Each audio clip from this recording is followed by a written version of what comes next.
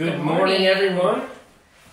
Look who our guest star is. I can't even believe it. It's crazy. All the way from Illinois. Welcome to the Marki Show. Right, exactly. We went to Marki's training, and Jessica's like, you should ask Marki to come on your show. And we're like, oh, I don't know if we can do that. And then we did. Yeah, Here I am. And she said yes. Marki lost a bet, so she said she will do our show. That's right. That's right. Oh, Jessica's there. Hey, Jessica, what's up? Hey, what's going on this morning? Whoop, whoop. Gail and Mike. All right. Hello, everyone. Hello, Wait, hello. you all can see that far? I A can't. little. Oh, I can't. I only know it's probably Jessica because she's normally always the first one that jumps on. Oh, So, okay. You know. Because I'm thinking to myself, I need my glasses because I can't see, and then I have a bifocal. So, no, I don't see any of those names. Hey, how you doing? Melanie's what? That's your mom, right? That's your mom. Yeah, that's my mom. Yeah. Hey, Mom. I can't reach the button to hit wave Wave. tab. Oh, right he's now, so sad about that today. Always hitting that wave button. You know what? I'll get up and wave. Whatever, I like you. these apples Whatever. right there. Boom. What? Wave. Oh, there you go. Oh, go back up there. Oh, we got another button. Oh, Nancy. All right. All right. So we have a special guest star. We've got a great show for you today. We've got 5 tips for lead generating with video. That's Marki's specialty. I don't know anyone that does it better than her. She's done trainings for YPN. She's done trainings for probably all the major franchises. We saw her at Berkshire. National too. Association of Yeah. Realtors. I mean, we are so fortunate to be able to have her here. We're so thankful you live in Chicago, so that's great. So Right. It's not too far. And crazy enough, she was the first one here to do the video this morning. So Nicole was and I 2 need to get her act minutes behind. 2 together. minutes behind. For real. I was on time. That's right. She was on time. But you guys made it on time, too. Yeah, we did. I was a little early. Maybe I was frantic. Yeah, you know. All this hotness, you got to be fresh. There you go. All right. So we're gonna get right into our number 5 tip. The numbers got all out of whack today, so I'm gonna let Nicole do number 5 because I don't even know what we're doing right now. She So, crossed out all my numbers. This is Craig's favorite one, is get over yourself. Doesn't matter what you look like. I mean, in general, you guys hear me on video some days, like, I don't have a whole lot of makeup on today. I put some on, but there are days where I'm like, oh man, I'm not going on camera. And I do it anyway so that we have that video content for the week. Go ahead, Mark. I was going to ask you, what do you think? Is it better for someone to make sure they're looking like just perfect or anything, or is it better to be, just do the video? Do the video. Content is number 1. As you might have already heard me say, I am always, and this is working really well today, the shortest, darkest, roundest person in the room with the least amount of hair. And I create video content every single day because people do not care about how I look. They care if I can solve their problems. And there was a point in life that if I didn't run to the MAC makeup counter, go get my hair crushed, what tongue tied this morning, go and get a fresh haircut and buy a dress that you've never seen before, I wasn't going to do video. And I was in Williams-Sonoma one day. Facebook Live came to my mobile device. I was so frantic. I hopped on and I never had that level of engagement. My hair wasn't combed. I didn't have on any makeup. I had on mom clothes because I was with my son at a cooking class, and I've been hooked ever since on the engagement. So don't worry about how you look. All right. That's a great tip. I don't put any effort into that either. So That's because you're a dude. Oh my gosh. Well, it's he's annoying. handsome too. I know no one's over here stroking his ego. But Yeah, if you weren't so fine, then maybe we might have a real problem. He doesn't need it's any gonna be the bigger of a Marki and head. Craig show, I think, next Do week. you see the bone structure here? Come on. He's like a little delicate flower, Marki. That's exactly what it is. Should this be a moment where I do? I'm also single, ladies. Should I do that? Oh, the single ladies. Oh, the single ladies. Oh, okay. Nice. All right. Well, thank you. I love this. This is my favorite show. Forget it. I'm out. That's it. The show's over. No. All right. So the number 4 tip we have for you today is get organized. Use the marketing calendar. What was the calendar you were talking about that's got all kinds of different, like every day, what the holiday is? So there's a free tool, wave.video/calendar. If you go there, they tell you what every day of the year is, and they give you a video marketing tip, plus they give you the hashtag. I recommend that we start planning in the fall of the year during the Christmas and Thanksgiving holidays where things are slow, and you pick holidays that are going to resonate with your sphere of influence or the communities that you serve. Yeah, I think, and Nicole, you kind of do this a lot with the school calendar and giving back to the schools and stuff. Like we're doing a drive right now for school supplies and stuff like that. So I think that's a great thing. And like Brian Buffini trains and stuff like that is about, you know, giving something of value, and you can use that calendar like you're talking about as a reason to reach out to your sphere. So it's not just, you know, looking for business or something like that. You're giving them something of value too. Well, let's break it down to like the original. Who uses their calendar all the time? I talk to my team about this all the time. Use an electronic calendar. If you don't put it on your calendar, you're not going to do it. So, you know, putting something on marketing every single day, I think is a fantastic idea to make yourself actually do it. Time block an hour or two out of your day to do your marketing. Most definitely. And I treat my marketing like lead generation. So when we're adding links to our posts, whether it's Facebook, LinkedIn, Twitter, only one link on Instagram, I'm always taking the people to landing pages so that we can utilize social media and technology as lead generation. Yeah, absolutely. I mean, but it all starts with actually doing it in the first place. That's the problem, you gotta right? do it. You have to take action. Yes.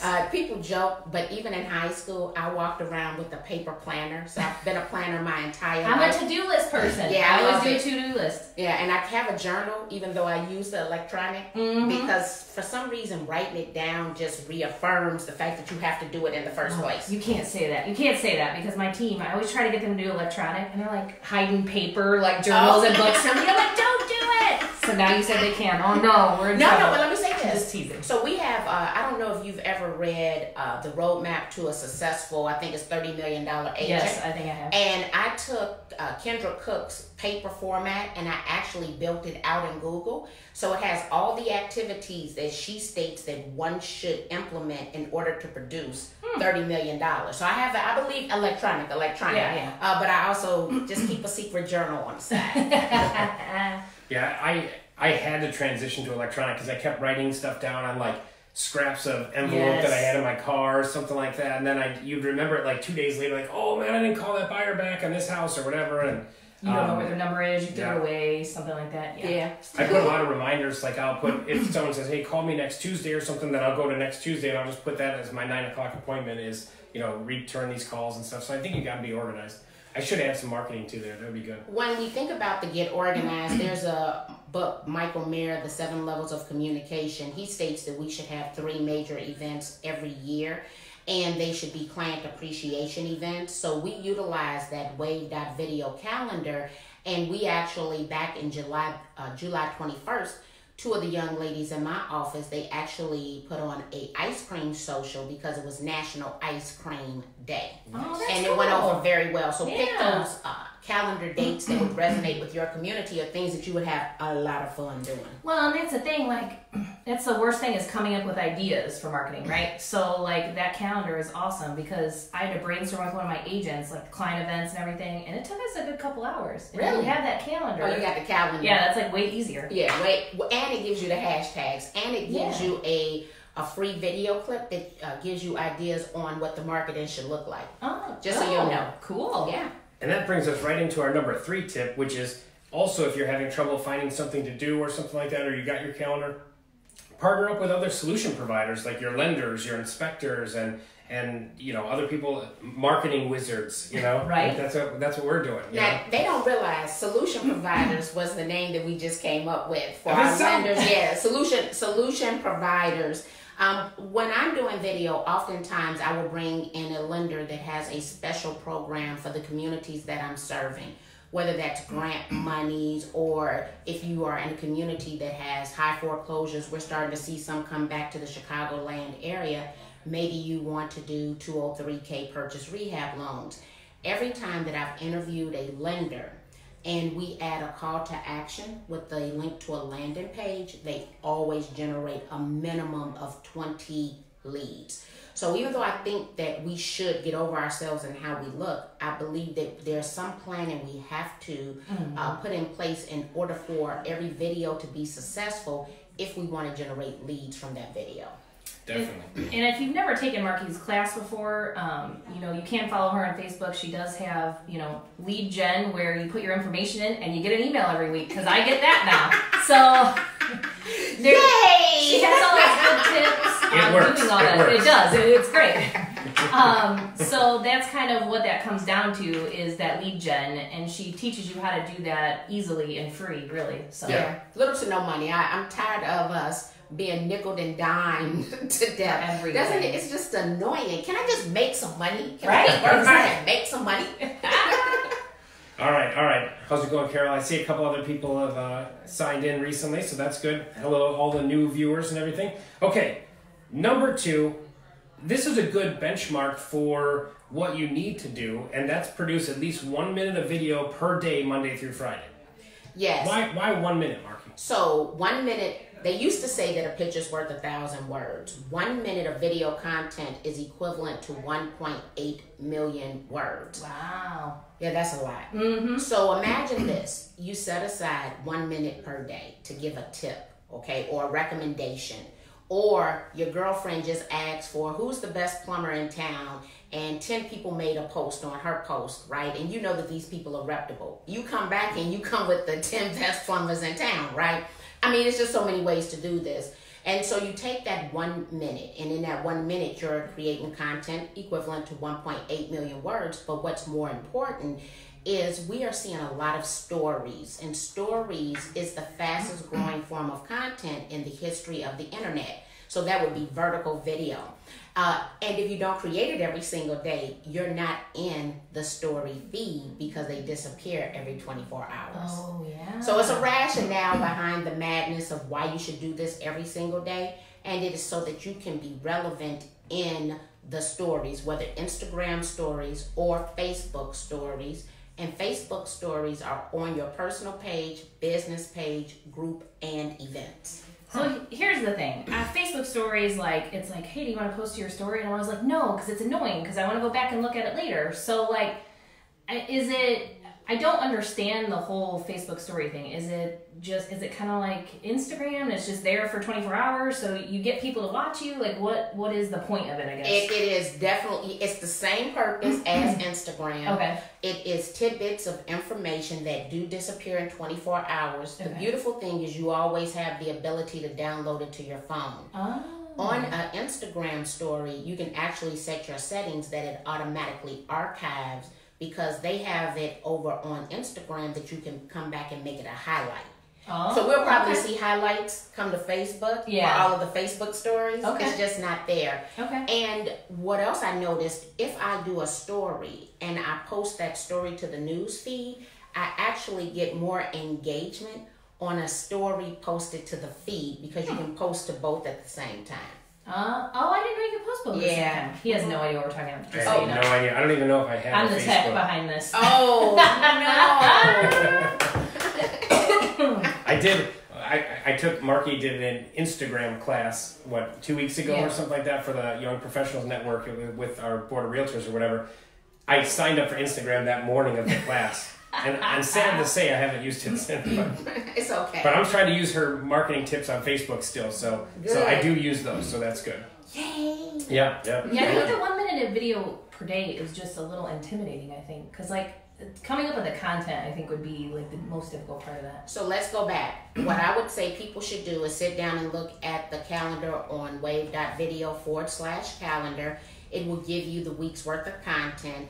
You can actually mass produce on whatever your slow day of the week. Let's make the assumption it's Sunday. Okay. Set aside 30 minutes to create your 7 videos, essentially, right? Yeah. Okay. You got your marketing calendar. You know what every single day is going to be. And you can actually come, if it's on your business plan, if it's on your business page, you can actually pre-schedule these, and they can drop every morning at 8 o'clock. Oh, cool. So there is a tool to accommodate this. That would be to mass produce. And I would say do it on your slow day, set aside 30 minutes, and you have all of your marketing done for the week. Yeah, I mean, you can't argue with that, guys. I know a lot of you don't like doing video. It's the big push I try to do with my team, and it's like pulling teeth. Can't get anybody to do it. So that's a really easy way to get video out there. For I have sure. a question for you. Have you noticed that the agents who have embraced video are being more productive than those who don't? I honestly can't say that I have one person on my team that really does video besides me and Craig doing a Nicole and Craig show. It is not prevalent, I would say, in general. Do you agree, Craig? I would agree with that, yeah. Yeah. Oh, I would love if you could get 2 to 3 agents, especially newer ones, who would commit to video, and let's see what their growth was versus those that who don't, just to prove the case study to make the other ones, excuse me, jealous of the value of video. I've got one new one that I think he's going to end up doing video. Yeah. So we might test that theory. That's awesome. That's awesome. I think I'm going to do that too. Just even when I'm walking through a house or something, just do a quick, hey, look at this kitchen right here. This is awesome. Or look at this backyard, look at this pool, or something like that. And just somehow use video to do that, like in my day-to-day running of the business. Check out the most unique feature. That's a recommendation that comes from Justin Bromes from Massive Agent. He says we always just focus on the traditional things, find that most unique element in a property and focus on it. That's awesome. That's awesome. Yeah. And we're coming up to our last tip, which is what do you do with all that video that you've done, you've created, people have looked at it and stuff? You just throw all that away, Marki? What do you do? Absolutely not. So this is what's funny. I didn't know that I was supposed to be coming into the office. I thought that we were going to use a tool like Zoom or something like that. And I would stream live from home. So once this video is done, it's going to be in an MP4 format. I take my videos and I actually strip the visual content from it and turn it into an MP3. It's now a podcast. I then use tools like Temi, T-E-M-I, and Otter, O-T-T-E-R, to do audio to text transcription. It becomes a blog post and it becomes my weekly email. So I actually originate all of my content in video format because it's the one piece of content that you can repurpose without recreating. See, and that's what Craig and I were talking to her about a couple weeks ago. I was like, okay, we've done these videos for a year now, but we haven't really done a whole lot with them. So I think the repurposing thing is very interesting, but I think it takes time, or it's going to take us time to set it up. And I think it's setting aside that time maybe in the fall or winter, like you're talking about, and getting a marketing plan together, guys, to make that repurposing happen, right? Yeah, I actually have too much content now because I'm repurposing the content, and I haven't had the opportunity to repost any of the great content because it's consistently generating leads.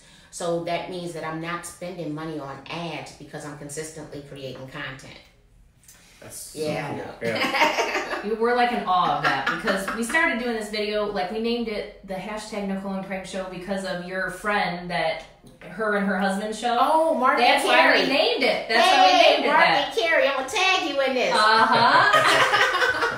That's why we did it. So it was like we took some tips because we'd only been doing it a few weeks when we went to that class, and we're like, all right, well, we're going to do it live. We're going to do this. We're going to do that. So we picked up those tips, but it's like I feel like we've used like this much of like everything that you offer, you know what I mean? So well, here's the beautiful thing. There are a lot of more free things that you get to do with this video content, right, to expand your digital footprint. Yeah. Whether it's to a person who prefers audio or someone who still likes to just read.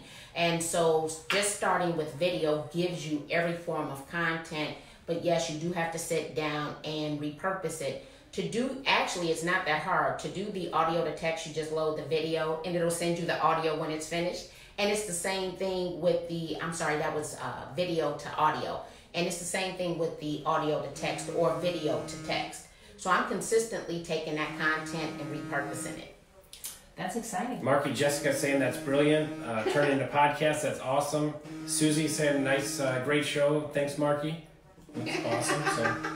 We're over here frowning because even though I turned my audio off, my phone is vibrating on the table over there. And we are looking like, should we get the phone? Oh, we did turn the audio off. Don't worry, I get like phone calls during these videos and stuff. We're fine. It's totally fine because we're totally tech on this show. Oh, yeah. Anyway. But, you know, we appreciate you coming in, especially coming down from Chicago to do our video instead of doing Zoom, because I guess I could have done that, but I didn't realize it. And if you guys want to follow Marki, I did tag her in this post. We'll put her, I don't know, what do you call it, tag or whatever? Hashtag, or you can actually socialsellingmadesimplepodcast.com. You can go listen to, I guess, about 27, 28 episodes right now. And yeah, you can tag me. And if they want to sign up for your live email, that's on Kiwi, right? Oh, it is, but they can actually go to Real Estate Live on Facebook. They'll see a picture of me and Carrie. Okay. And you can join our private Facebook group where we do, every week we do one video, where we teach you something via video. We can put that right in the comments thing. We'll put that in as soon as we're done with this. And if you're starting videos, she's got great content about what equipment to buy. That's why I bought the light ring that you see is making our faces so soft. I do have microphones we haven't hooked up, but she has all that content on there, like telling you how to start, what equipment you need, and she tries to do cheaper options so you don't have to break your bank to do it. Yeah, I'm not going to nickel and dime you to death. Absolutely not. Awesome. Well, thanks everyone for watching. I think we're reaching the end of our show today, right? Yep. Yeah, right. I think so. So if you you could also, like, some of this video I do like I'll put it on YouTube also. Mm-hmm. That's the only way we can kind of store the video, I guess. So at some point we'll figure out how to like, you know, repurpose that video and stuff like that. We'll figure it out one of these days. Well, like, comment, share in the comments down there. If you want to see a certain video, let us know. We're really excited to have Marki today. Thank you for coming. And thanks everyone. Thank you. Bye guys. See you next Bye-bye. week. Maybe.